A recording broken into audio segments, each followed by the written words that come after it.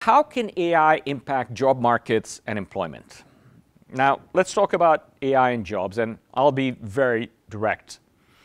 AI will almost certainly displace more jobs than it creates in the long run.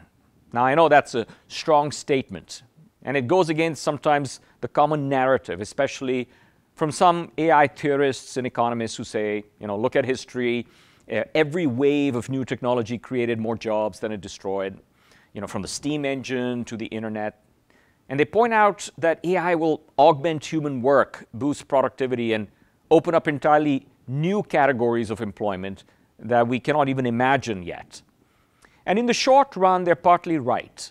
We're already seeing that AI can take over repetitive tasks, help with writing code, analyzing data, even generating interesting creative content. And that's powerful. It will make knowledge workers certainly more efficient and in some cases more valuable. But here's the problem. AI is not just a tool.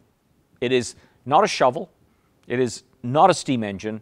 It is not even like the spreadsheet or the computer. It is designed with a fundamentally different goal.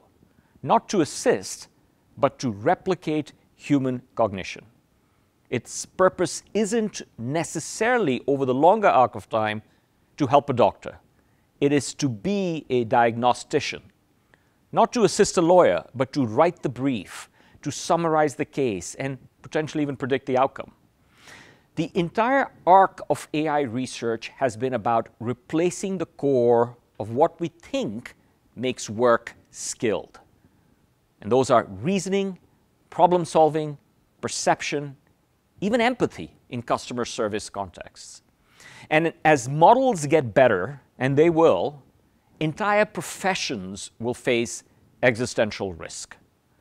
The impact will not be evenly distributed. It's not just like factory workers or clerical roles. This time it's designers, it's analysts, it's junior engineers, it's paralegals, entry-level marketers. And this time there's no guarantee that the displaced workers can simply retrain into newly created jobs, because those jobs might also be done by AI, faster, cheaper, and at scale. Now, to be fair, yes, there will be new job categories. We'll need prompt engineers, we'll need AI auditors, we'll need ethicists, we'll certainly need model trainers, as well as regulatory experts. But that list is short, highly specialized, and not enough to absorb the volume of displaced labor, especially as AI moves up the skills ladder. And here's the kicker. Most of this is happening behind closed doors. We don't have the transparent view into what capabilities these models are gaining week to week, because the labs building them, whether it's OpenAI, whether it's Anthropic or Google DeepMind, are racing ahead without real accountability and transparency. There's little visibility into which jobs are being tested for automation, what experiments are being run, or what internal benchmarks are being hit. And that secrecy prevents governments, educators, and communities from preparing for what's coming. We're not talking about decades anymore. In some sectors, we're talking about years, if not months.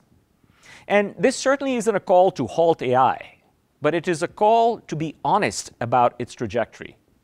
We certainly cannot afford to sugarcoat this as just the next wave of productivity tools. AI is different. It's not just transforming work, it's redefining who or what does that work. And that has massive implications for the future of labor equity and economic stability. So yes, short-term productivity will spike, some new jobs will emerge, and companies will celebrate efficiency. But long-term, we need to grapple with the real possibility that AI will hollow out entire sectors, not just assist them. And if we don't face that now, we're going to be dealing with consequences that ripple far beyond employment into identity, purpose, and as well as social cohesion.